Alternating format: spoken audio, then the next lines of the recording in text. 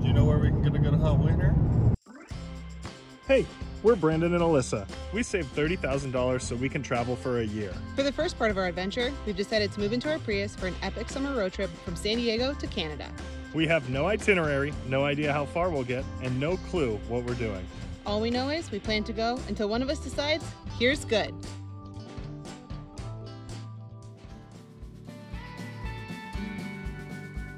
We are leaving Boston today, but not before we try one of their most famous sandwiches. No, not a lobster roll, a roast beef sandwich. The Boston area has a ton of choices for roast beef, but we've decided to stop at Mike's Roast Beef because they serve theirs on an onion bun with creamy horseradish. They have a ton of sauces and toppings that you can add to customize it to your liking. Oh, and the onion rings, some of the best onion rings I've ever tasted in my entire life. No joke. Welcome to Rhode Island, another new state. We are headed to a place called Wrights Farm. When we looked up Rhode Island, we knew nothing about it. This was the first thing that popped up as you must eat when you are in Rhode Island. $16.75, chicken, pasta, salad, bread, fries, and a drink. And it's all you can eat. Hopefully it's good. Oh, the other thing you must eat in Rhode Island, hot wieners. We're gonna have that for breakfast tomorrow. Or at least I am. He's not into the hot wiener.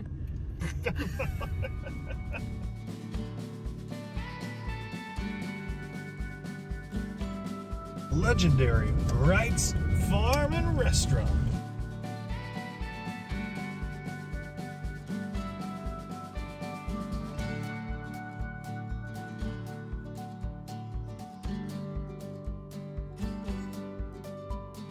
And if you're curious, no checks allowed.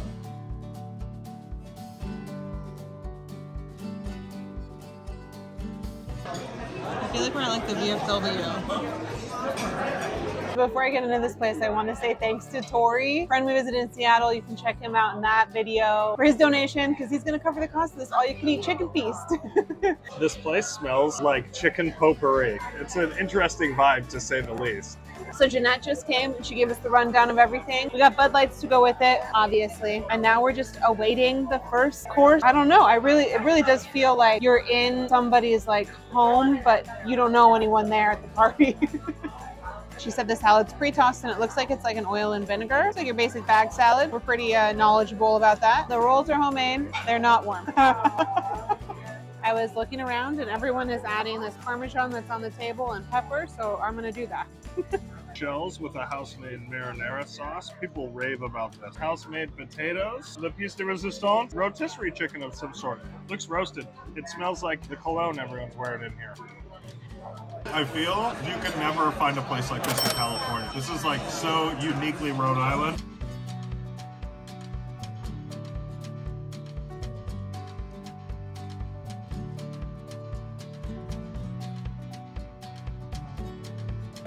It's the chicken. It's great. That is a family dining experience in Rhode Island that I will never forget. Now, to find a place to sleep. We slept at a rest stop last night. It worked out great. I feel like that's how you start every single day. We slept at a rest stop last night. The rest stops have been glorious to us since we left, honestly, the West Coast. Yeah, totally. Weird stuff happens at rest stops in the West Coast. The rest of the country, they're like normal rest stops. Dinner was interesting. We are gonna go try some other food. This is the hot wiener. Boiled hot dog on a steamed bun, meat sauce, onions, and mustard, I think. Olneyville New York System.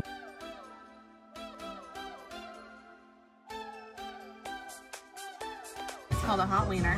The New York System or the Gaga. The Gaga. Pork and veal sausage, topped it with meat sauce, which is kind of like a chili, I think, but it doesn't look like very saucy. Some really finely diced onions, and it looks like there's some sort of mustard on there. The bun is super soft, like steamed. The skin on there is very unique. Dense skin with like a snappy pork, and the veal is like adds like a nice kind of gamey fattiness to it. The onions are so good. The hot dog is different. I didn't think it would taste different than like a beef hot dog. It's way different. It's snappy like a hot dog, but the taste is like a sausage. I love the onions.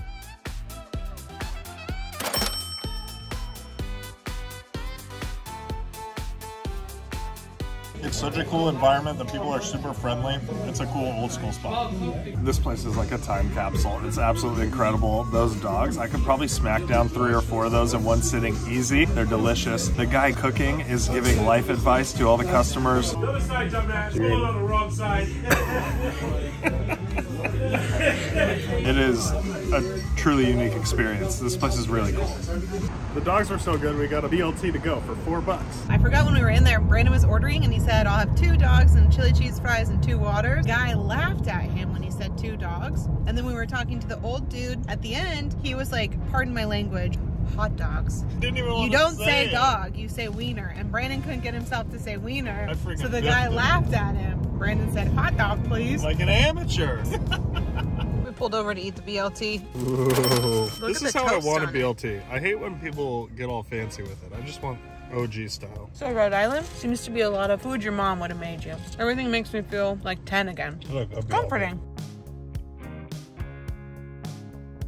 I definitely want to come back to Rhode Island. It is small, but like the experiences that we've had so far. I've been blown away, just the entire New England area as a whole. This is really my first time exploring up here. Yeah. And the next time we come back to the States, I want to do everything. Yeah, It's a good vibe up here. It's in Connecticut in search of the cheapest gas on the trip.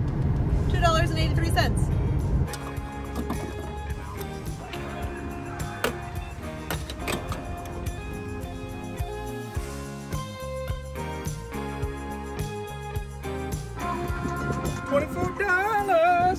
02 Hero. We just got tickets to Saturday and Sunday's Yankees-Orioles series. Aaron Judge just tied Roger Maris's home run record, 61. So we have our fingers crossed that he doesn't go deep tonight because we have tickets to the next 2 nights. I think that our tickets are in range that we might be able to catch a home run ball worth a couple $1,000,000. Saturday, we are in the bleachers. Sunday, we're in right field terrace. I've been to New Yankee Stadium. I went with my best friend Jen, dad and brother. We went to see Mariano Rivera's last day. So that was way cool. Thanks to Bob and Loretta for the money they threw at us while we were in Vegas. We were able to double it and get some Yankee tickets. Brandon has been to old Yankee Stadium, so this will be a new stadium for him. 1998 is the last time I got to go, so I'm excited to see the new stadium. We are trying to see all 50 states and every Major League Baseball stadium. There's a few that I've been to that he hasn't, and a few that he's been to that I haven't. We don't know where we're parking in New York, so that should be an event in and of itself.